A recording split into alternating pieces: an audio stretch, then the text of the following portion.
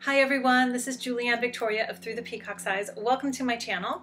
I haven't done a vlog or discussion video in a while. I think it was early October or so. So here I am with my next vlog discussion video. So over this holiday weekend, this Thanksgiving holiday, I've watched a few YouTube videos within the tarot community of people who are saying that 2019 is going to be a depth year. And that really resonated with me. Now, I tend to be pretty deep. I read psychology, I study ancient languages, I like to dig deep, I love research. And what they specifically mean about a depth year is to read all the books they have, because like them, I too tend to buy books at a faster rate than I can read them. So I have a pile of books. There's some books I want to reread. There's some books I've gotten in the past that I bought mainly as like a reference book, but I want to read them cover to cover. So I'm jumping in to the depth year of 2019 and going even deeper, digging deeper into books, reading, researching, learning, which I'm always doing, but I'm going to go deeper. And that includes tarot decks too. So I've actually really grown my collection this year. And I've worked with most of the decks I've gotten, but I want to get to know them even better. So I'm committing to that as well. So I'm not going to be getting as many new books in the new year, although I have many decks I still have not shown on my deck tour series. And I'd also like to do more in-depth reviews because I've only done really short ones, and that's because I've been really limited on time with baby. So I'm figuring out how to have more time so I can do longer videos without trying to rush. So that's coming up as well. But I do want to commit the year ahead to having a depth year, to reading more, to researching more, to digging deeper. And for me, all of that, everything I read, working with tarot cards, working with astrology, kind of everything I do goes into my writing and my creative projects as well. So those are going to expand and grow and get deeper. And I have quite a few books that are in the works, either on my computer, on paper. Some are just in my head, but I've been working on them in my mind for several years. I tend to store things in different places. But I want to dive into those and really work on them consistently, focusedly. Is that a word? Focusedly. And committing time to reading the books I have, to rereading some of the books, to reading the books cover to cover that I've only used as reference. All that information, even working deeper with some of the tarot cards, because that's going to get deeper within myself, all that is going to be used and useful in the books I'm working on and in the decks I'm working on. So there's a lot of projects there. And it may sound like a lot, but to me, everything's connected. It's like everything I do is sort of woven together. So one thing will inspire another thing, and that will inspire another thing. And something I realize or work on or write in this, I can take that bit of information and work on it for that. So that's something I'm doing personally, committing to a depth year or an even deeper year in the year ahead. And it's interesting that this is actually supported by my astrology because Jupiter is now in my 12th house, not for all of 2019, but for a big portion of it, or at least the year ahead from the time of recording this video. And 12th house is the house of the psyche and the unconscious and spiritual seeking. And most of what I read and what I do has to do with all of that. So it's very much supported by the Jupiter energy here. And so I'm actually feeling really excited to really dive deeper. And even though it sounds like it's going to take a lot more time and work and energy, I'm not feeling stressed by it. I think I have that Jupiter expansive growth energy supporting this, that it will just happen. And honestly, I've gotten really good at focusing the limited amounts of time I have to do things. I've gotten really good with that now that I have my baby. It really helps me to focus my time. Not that I was wasted time before her or this or that, but I'm really disciplined and focused, which is also supported by Saturn being in my first house, helping me be more disciplined.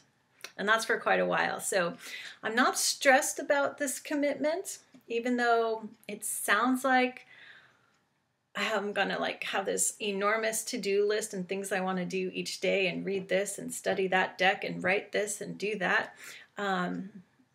Somehow I feel very calm about it, even though I'm already as busy as can be. So that's just a little personal thing I'm committing to. You may be interested in that, you may not at all. But I'm committing to this depth year ahead. Now, when I was thinking about this earlier today, this got me thinking about a year ago. Not that a year ago was one specific thing, but I have this practice, you could call it, where once in a while it's like a check-in, and I sit down and I think about, or maybe I'll write it out, where I was 1 year ago today. And this can be at any day of the year, any time of the year, but it's like a check-in point. And I think, where was I 1 year ago today? Because a lot of us, if not all of us, we go through and we think, oh, nothing's changed. Oh, I wanted to do this much. Oh, nothing's happened in my life. But if you do those checkpoints and you think, where was I 1 year ago today? In many cases, maybe not always, but in many cases, you'd be like, you know what? Last November, I hadn't done this. I hadn't done that. So like for me, a year ago, last November, last Thanksgiving, 2017, I was still in a lot of excruciating pain, recovering from labor and emergency C-section. I had new injuries on top of that because of how I had to compensate. I was just trying to get through each day, managing the pain without falling down or dropping my baby. I had just opened up to do client readings. It was very limited, and I think it was November last year where I came back on YouTube and I just did the weekly tarot spiritual guidance readings. And I added that in because I needed something to balance out the all-encompassing, overwhelming pain and the same time of needing to take care of my baby. Now, of course, my husband's here to help, but he'd be at work all day. And, he did the midnight feeding, which was wonderful, but I was in so much pain, I couldn't even sleep. So I was up anyway. I was in a really challenging state, but slowly working to come back. And so that's why I did decide to come back on YouTube and do the weeklies at least, and open up for a client reading here and there. I did it very slowly because I needed that creative energy. I needed something to do and create for myself outside of recovery and taking care of my baby, because I needed to bring that creative energy to help me heal. And now I just have a little bit of back pain, a little bit of this and that. So when I think back on that, I realize how far I have really come. So it's that checkpoint. And there's, everything else. Like, I hadn't been creating anything for a long time except my baby. I had a really difficult pregnancy, so I was recovering from that as well. And so when I check back into that 1 year point, so now, November, compared to last November, my life, so much has happened. I've created so much. I've created 2 decks. So I have my Fine Lines meditation cards, and I just did my Oracle of the Fool, and I'll make a video on that soon. I have a 3rd deck that I'm working with on a publisher, and I've come further on a couple of my books. They're coming along, but the deck sort of took over. I just kind of go with the flow of what's coming. I completed my online tarot course, exploring the symbolic language of the tarot, and that is out there. I'm working on a course for the Fine Lines meditation cards. Like, so much is happening. And a year ago today, I could not have even imagined that I would accomplish this much. So it's like a check-in point. Now, it can be challenging if you do this check-in point and things have gotten more difficult over that year. But you could see that and be like, okay, a year ago, I was doing this, I was doing that. There's been some challenges throughout the year, but I know I can get there again and do better. So if you're looking back, if you do this little practice, this check-in, you look back on a year ago and you're like, oh, life was so much better. See that as a goal point to get to next and sort of flip it. So if you're here and this was a year ago and it was better, flip it so it's like this. So the coming year, you hopefully get back to that point or better. But most cases, most of the time, you know, we're thinking, oh, nothing's happened, I'm still here, and da-da-da, and you think about the things that are like not improved how you want. But if you do the check-in, you start to realize you've accomplished quite a lot. And it may not be externally, it could be internally. Because I know internally, so much has grown and changed and healed within me as well. So that's just a little something I do. You may be interested in trying it. Yeah. So thinking back on a year ago, then that got me thinking about manifestation. Because you could say I've created and manifested so much in this past year. Not that I didn't at all before that, but just as the 1 year mark. And that reminded me that someone, I think it was Lucy, because you always ask the best questions.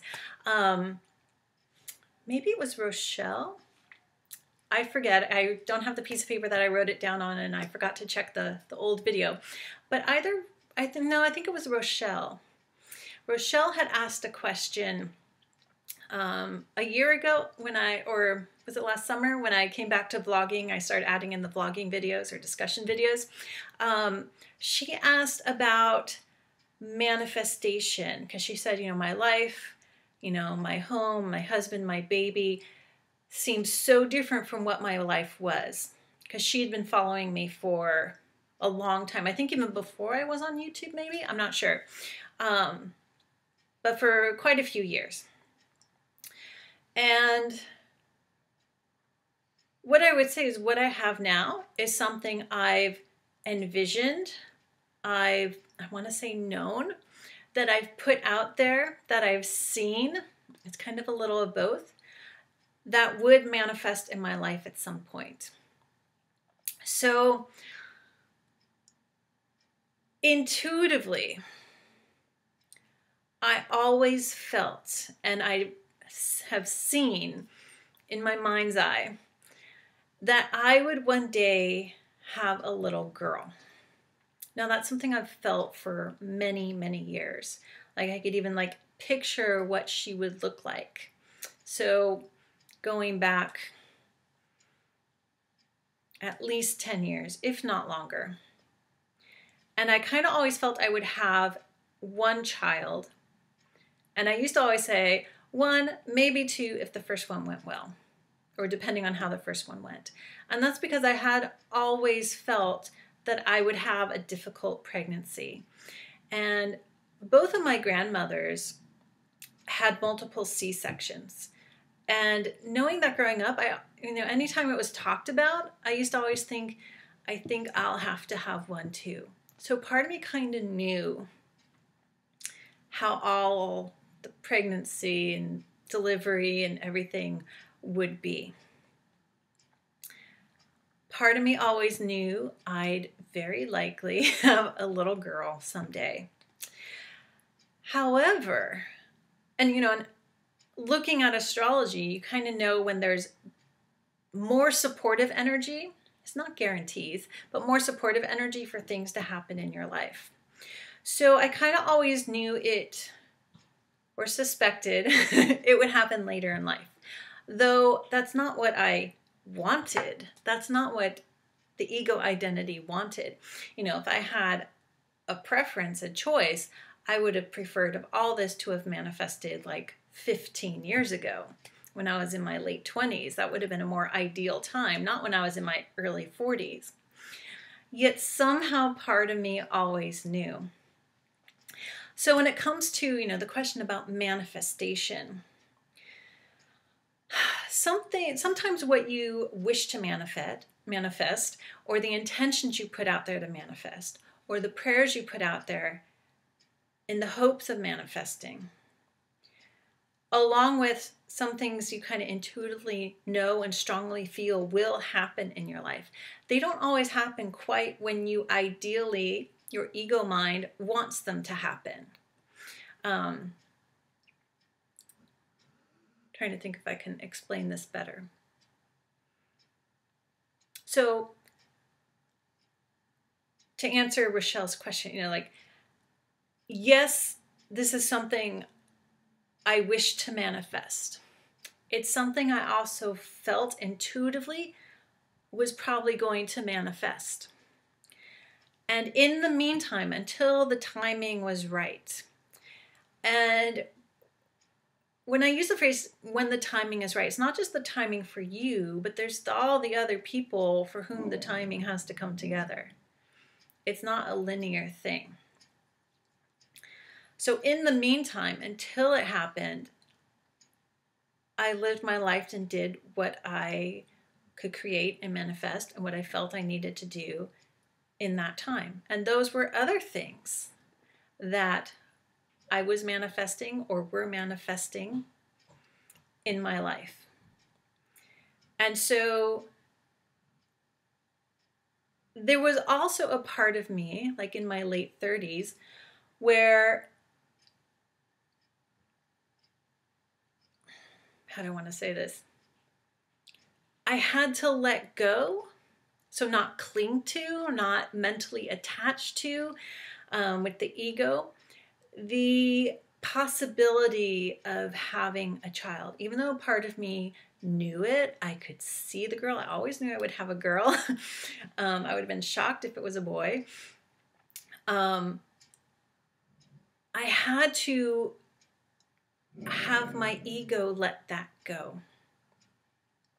Because by clinging to it, trying to grasp for it,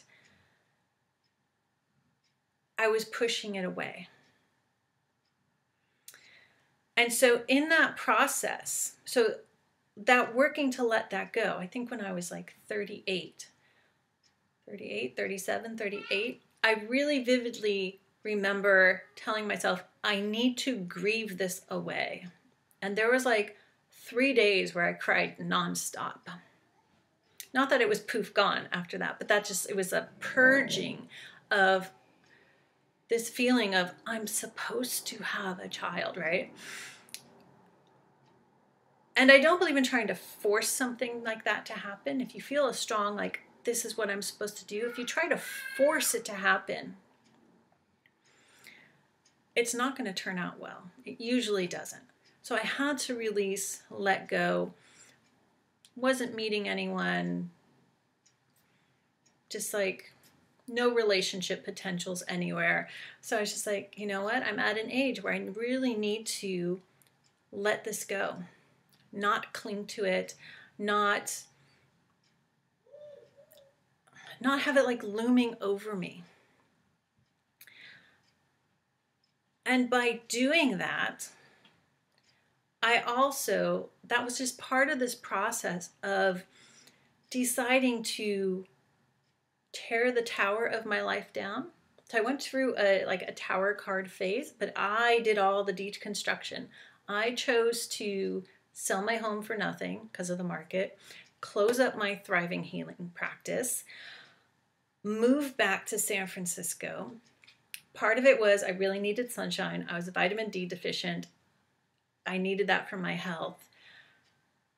And more subconscious than conscious at that time to dive into ancestral healing and healing deep within my psyche, especially mother issues. And then I realized some father issues, some family issues, and all that. By letting that go, I freed myself to step into the middle of the tower that was coming down, to deconstruct, I guess you could say kind of deconstruct my ego, so I could peel away and get into my psyche to do this deep inner healing work. And it was kind of a nightmare. It was a nightmare for 2 or 3 years. But the more I was in it, the more I saw what I was doing there. Even though the ego identity, Julie was like, I don't want to be in this. I understood that there was a deep process going on. And so I worked through it. I did my mantras. I dove into it deeper. Can't remember who had said it. I want to say Alan Watts, but I'm not sure. But the quote, "The only way out is through." I had to go through it. And I knew I had this trust in my inner knowing that if I worked through that, if I healed, I think this was an important key, if I healed, maybe not all, but a certain amount of ancestral healing, whatever I carried through that I was carrying on, if I healed that so that it would not go into a child I was to have, I would likely get to all that I have seen for myself, and it would manifest. And that's actually what happened. Yeah, that's what happened. It took years. It was a lot of work. Once I moved to the Santa Barbara, California area, I immediately met the person who would be my husband. We married a year later. And then a year later, we had our baby girl. It all fell into place. And it was like once I was ready, once I had healed enough, once I had done enough healing with family, with ancestors, and I do feel like I had to be in the family home to do a lot of that, because you'll have to watch my last vlog, which was I grew up in a haunted house. You might get some hints why. There's a lot of stuff there. There's still some, but there was stuff there I needed to release, leave there, free the house from, free ancestors from. I had to actually be there to do it. And so while I was there, I understood why I had to be the tower, the center of the tower, and doing the deconstruction of the tower itself. It's like I had to take on the energy of Shiva, the destroyer, so that the new could begin. So it was a grand ending in a way that was very difficult, but very healing. And I had to go through the rubble and be in the rubble in a way to clean it up for the new beginning to start. Hope that's making sense there. So yeah, Rochelle, I'm pretty sure it was you. Manifesting all this, yes. I'd been working to manifest this by setting my intentions, by trusting my guidance, trusting through really difficult times, trusting that I would get to this point where I am now. And I had full faith in it, and it wasn't always easy, but it was through letting go of trying to grasp for it. And it took years. Sometimes manifesting things takes 15 years, 20 years. Sometimes it takes a week, depending on what it is. And does it involve other people? It takes time. Occasionally, some things really aren't meant to be for us. It's just wishful thinking and our egos wanting to have that. Again, it's not linear. It's not that like cut and dry. But I'd always known that I would get to this point. It just took a lot longer than my ego mind wanted it to. And often that's the case. And there's reasons for timing. Multiple reasons. Maybe infinite reasons. we don't know all the energetic and spiritual reasons, and maybe a part of us is in a parallel reality and needs more energy there. Who knows? It's not just, oh, this, then this, then this. It's this and that comes in and this energy there and that person and this energy. And so manifestation, I feel like things will happen when the timing is best. Unless we try to force it to happen, then the timing can be off. And that doesn't mean everything's perfect and wonderful and exactly how you want it. There's still lessons, there's still challenges, there's still experiences to trigger our growth. And those usually aren't the really happy, pleasant ones. It's the challenging ones. But yeah, be patient if there's something you're hoping and knowing will manifest in your life. It just may take longer than you think. And that's something where, like, I'll look at astrology, which can be comforting. Sometimes it could just be like, it's going to take longer. Because astrology is the study of time.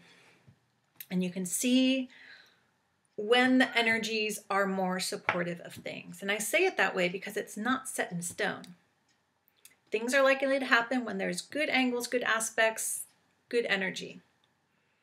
Things are unlikely to happen when there's restrictive energy and things are slowing down or unexpected energy. So astrology can be looked at to see, like, is it likely to happen this year? And, something people often ask me, when am I going to meet someone? And, you can look at something like a Jupiter transit and be like, you know what, there's a good chance it could happen this year. It's not a guarantee. It could happen in a few years down the road. It could happen earlier. But often where the energy is more supported, things are likely to happen. So that can help with dealing with the timing of things that you're hoping and feeling and knowing will manifest. I hope that makes sense. So I wrote a few notes here. I think I covered everything.